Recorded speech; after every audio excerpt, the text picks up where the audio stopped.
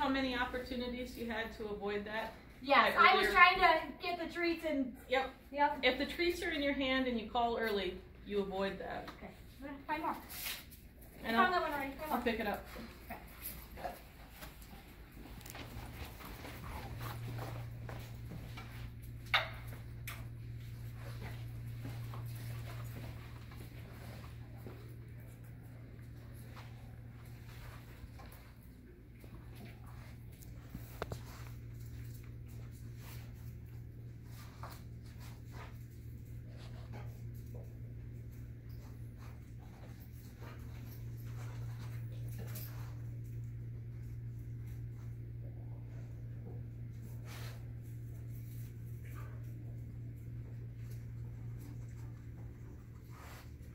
Alert. Yep. Nice. Girl. Perfect. Girl. Perfect. Okay. Find more. Find more.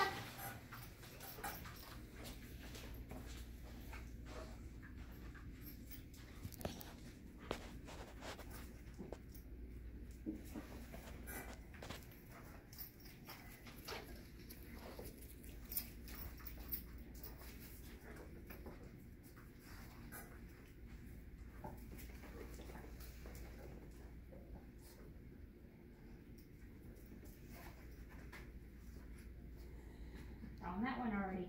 Luna, find more.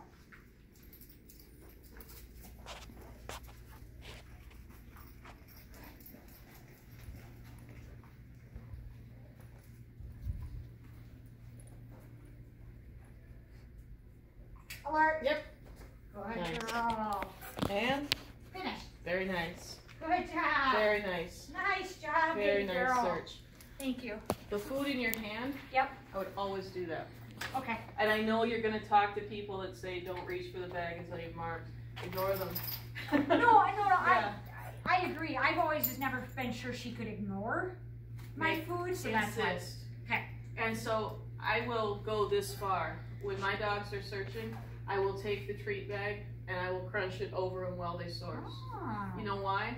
Because they learn to ignore it. Just deal with it. I would rather train through it and then have that option than, Gotcha. because there's value. Yes. The timing of delivery is better, Yes. and especially if we're trying to get ahead of antics, we Yep. really want the food.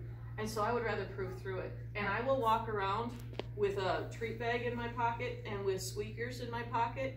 And when I see my dogs start to source, I start squeezing the squeaker and crinkling the treat bag while they're sourcing. Ah. And you want to know how they can get away from that challenge? Stop. They get on source, the bad thing goes away. Now I rush in and feed. Got it. I like it. And so I know it's dirty. Mhm. I would rather train through it than have to manage it. No, I think it's fair because